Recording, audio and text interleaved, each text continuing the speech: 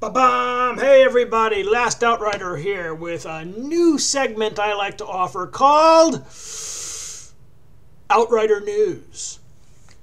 Today, Games Workshop and Fantasy Flight Games get a divorce. I will read you the following news release from Fantasy Flight Games. Beginning February 28th, 2017, Fantasy Flight Games will no longer offer for sale any games in conjunction with Games Workshop, including Talisman, and all games taking place in the Warhammer Fantasy and Warhammer 40,000 universes. What is the time frame for the conclusion of this business relationship? All upcoming products for Games Workshop licensed games have already been announced and will be released in upcoming months. All Games Workshop licensed product lines will leave the Fantasy Flight Games catalog on February 28th, 2017.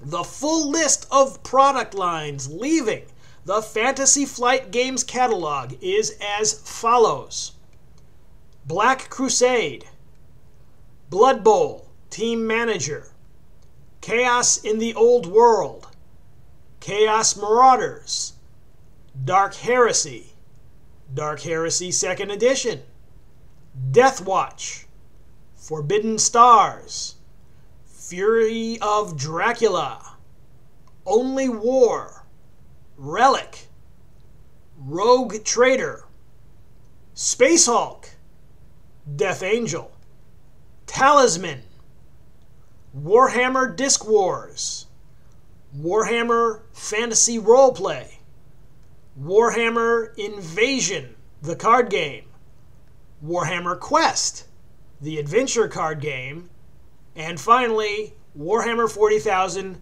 Conquest. What does this mean for Warhammer 40,000 Conquest Organized Play?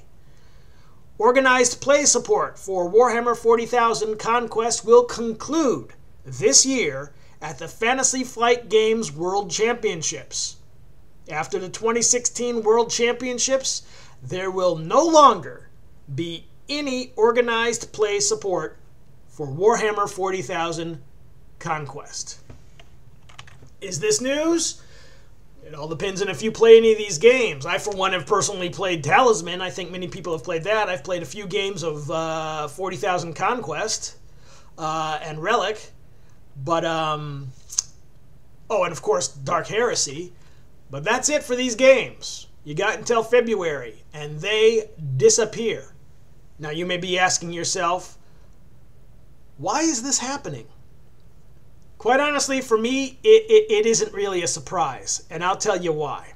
Because for the last 26 years, Games Workshop has been especially proud of saying that they are the most popular miniature game in the world.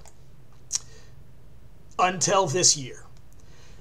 This year, a nice little game you may have heard of called X-Wing came out. Have you heard of that game? If you have, they replaced Games Workshop as the most popular miniature game in the world. And who makes X-Wing? You got it. Fantasy Flight Games.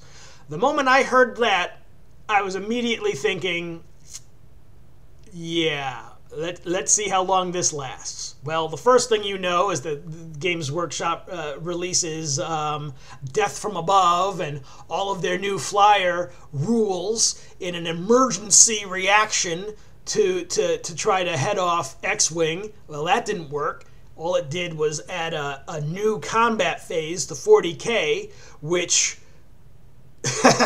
in my opinion, kind of breaks the game. I don't know if you've actually played it, but flyers are now a sub-meta game inside of 40K if you play them correctly. All of the flyer rules in the general rule book have basically been thrown out, and you have to get Death from Above and follow this entirely new set of rules for a standalone game in the middle of your 40K game. I found that out the hard way. When suddenly, somebody pulls out their Death from Above rulebook and says, oh no, these are the new rules for flyers. And I'm like, really? Okay. So, that's my news announcement for you. And I hope to bring more for you in many other games, not even just Games Workshop. So we'll see how popular this is. Until next time! Bye.